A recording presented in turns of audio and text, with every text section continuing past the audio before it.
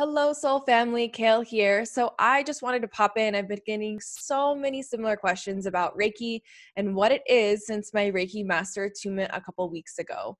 So, Reiki energy is the universal life force energy that lives within all of us. It is a non physical energy, it is something that we are all born with. And every single living organism has this energy. It is our divine birthright, so we all have it.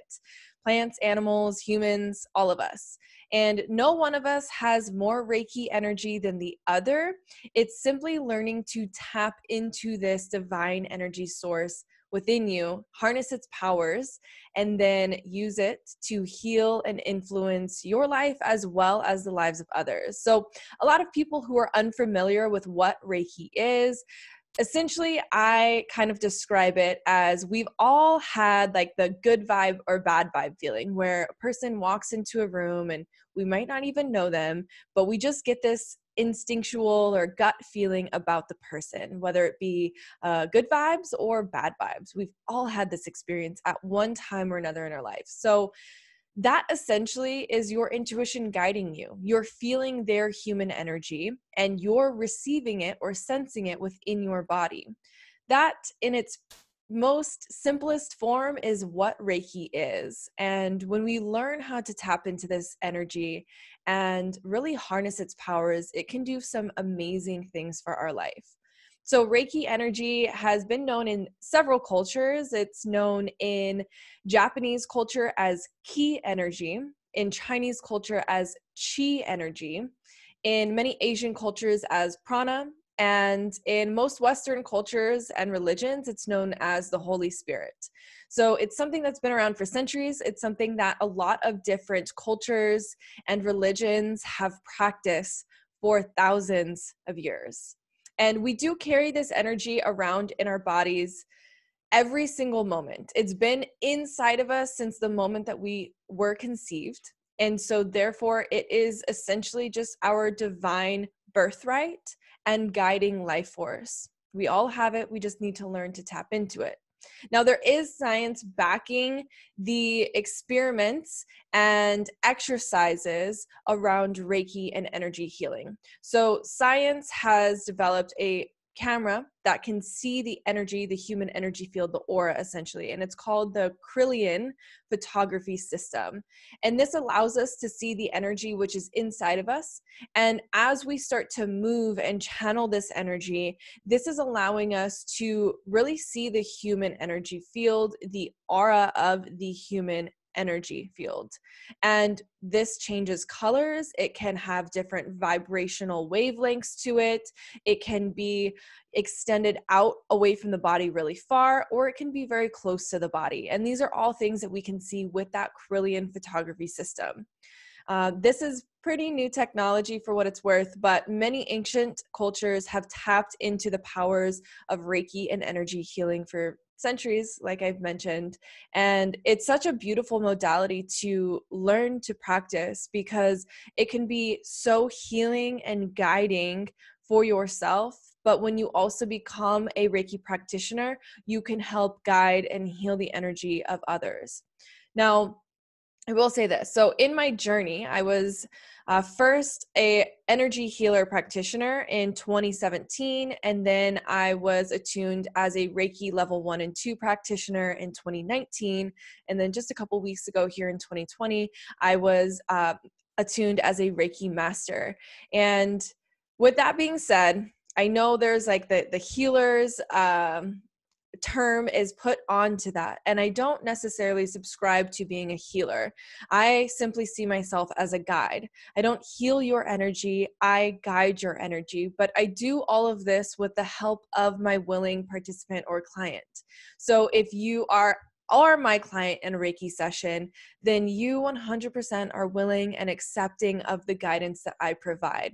And that's all that I simply do is channel energy through my own body, use my intuition, my divine guidance, and allow my Reiki energy and channeled Reiki energy to be guided through you as well. So there are similar energy practices to Reiki. Tai Chi is one, Feng Shui, yoga, acupuncture, meditation. There's so many different modalities that help channel and guide Reiki energy, and you're probably familiar with a lot of the ones that I've just mentioned. And essentially what these modalities do is they allow you to move and channel energy throughout your body, and this energy is a pure energy. It is an all-knowing, all-seeing energy, always present energy. So when we learn to tap into this energy, this allows us to think more clearly, to have better intuitive guidance. It allows us to make better choices that are in alignment with our higher self.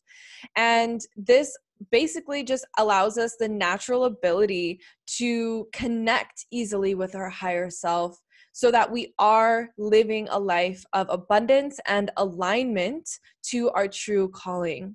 And this can help you balance emotions. This can help you heal from depression. This can help you have better relationships, a better self-image. This can allow you to heal from past trauma, understand your triggers. It can help you learn emotional intelligence.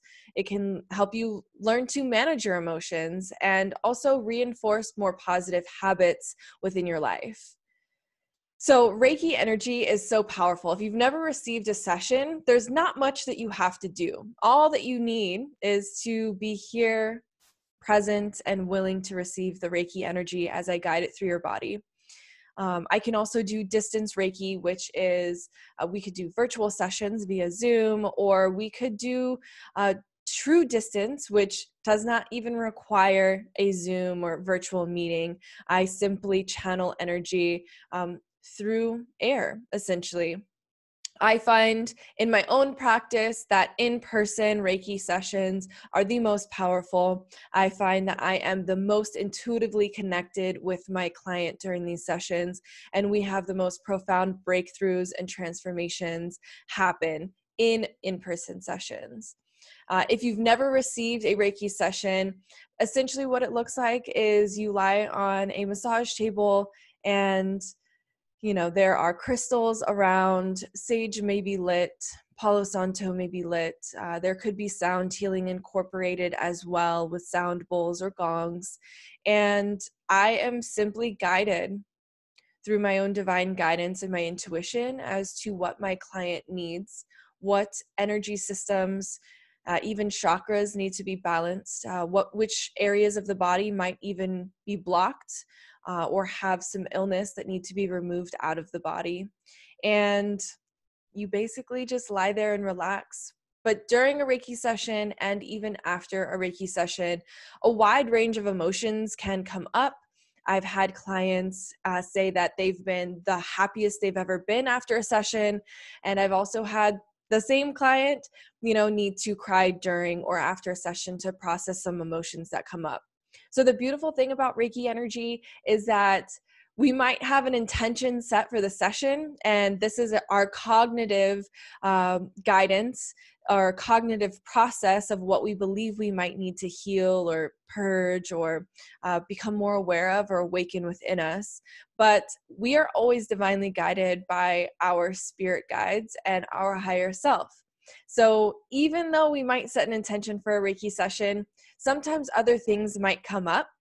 And that is the beauty of Reiki, is we are balancing, aligning, healing, and removing anything that is not for our highest and best good. So if you've never received a Reiki session, I would absolutely be honored to provide you with more information on Reiki and allow you the opportunity to make the decision if this is right for you. So, of course, if you would like to receive a Reiki session, whether it be distance or in-person Reiki here in San Diego, please just let me know. I'd love to connect further. And in love and light, I hope this helped answer any of your questions. But of course, if you have any other questions, please just let me know.